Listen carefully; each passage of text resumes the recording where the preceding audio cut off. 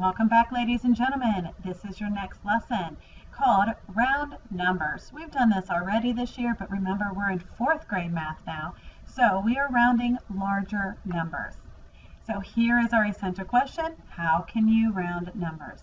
What you learned at the beginning of 3rd grade is the same thing that you're going to use and apply now, just with bigger numbers. You can do this. Let's unlock the problem together. During May 2008, the Mount Rushmore National Monument in South Dakota welcomed 138,202 visitors. A website reported that about 100,000 people visited the park during that month. Was the estimate reasonable? Remember that an estimate tells you about how many or about how much. It is close to an exact amount. You can round a number to find an estimate. So let's underline what we're asked to find. What are we asked to find? We're being asked to find that it was the estimate reasonable. Circle the information that we're going to use. We're going to use the fact that there were 138,202 visitors and that they had rounded about 100,000 people. That's the information we're going to use. One way we can do this is to use a number line to round 138,202 to the nearest 100,000. To round a number to the nearest 100,000, find the 100,000 that it is between.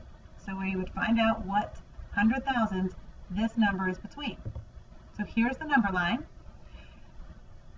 We're going to use this number line to see which 100,000, 138,202 is closest to. So there's 138,202. But we don't know what these numbers are right here. What is the 100,000 that is less than 138,000? Good, 100,000, right? What's the 100,000 that is greater than 138,000? 200,000. Good. What's the halfway point between 100,000 and 200,000? I hear you. 150,000. Awesome. So we can see that we have 138,202 is less than halfway. It is closer to the 100,000 than the 200,000. So 100,000 is a reasonable estimate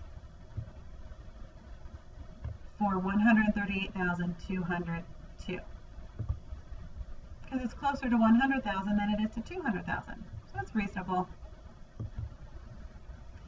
We can also use place value.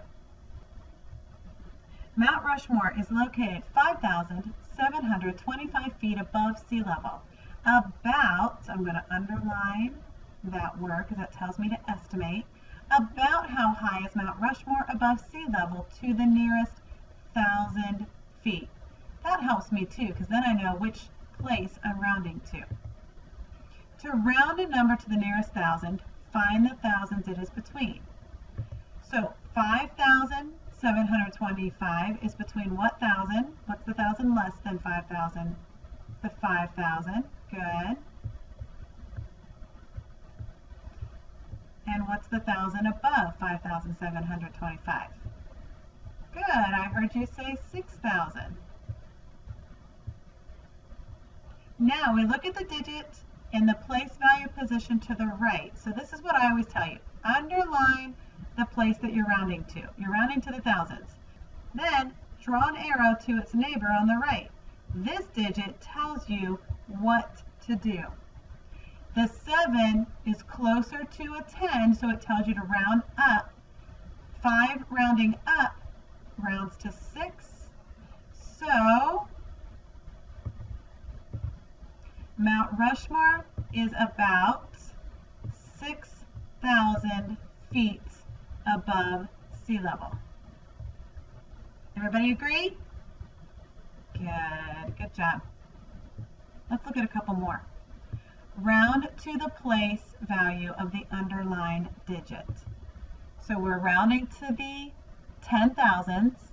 We're going to draw a line to our thousand number, our digit to the right. That tells us what to do. What does 4 tell the 6 to do? To stay put, right? So this rounds to 60,000. 64,999 is closer to 60,000 than 70,000. All right, now we have a 100,000 number, 850,000. We're rounding to the nearest 100,000. We draw an arrow to the digit on the right, which is the 5. The rule is 5 or higher rounds up, less than 5 rounds down. So the 5 tells the 8 to grow up.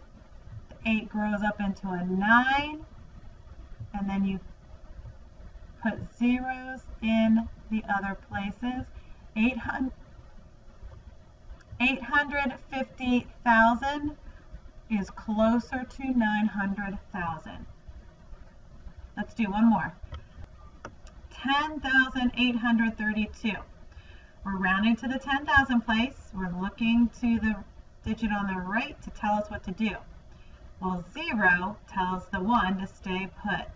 So 10,832 is closer to 10,000 than it is to 20,000. It rounds to 10,000.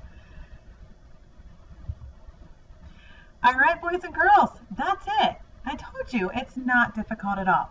You did it at the beginning of 3rd grade with tens and hundreds, and now you're rounding numbers up to the 100,000s. As long as you know the skill, you can apply it to these larger numbers. All right, boys and girls, go on and do your discussion board tonight, and I will see you in class tomorrow. Bye.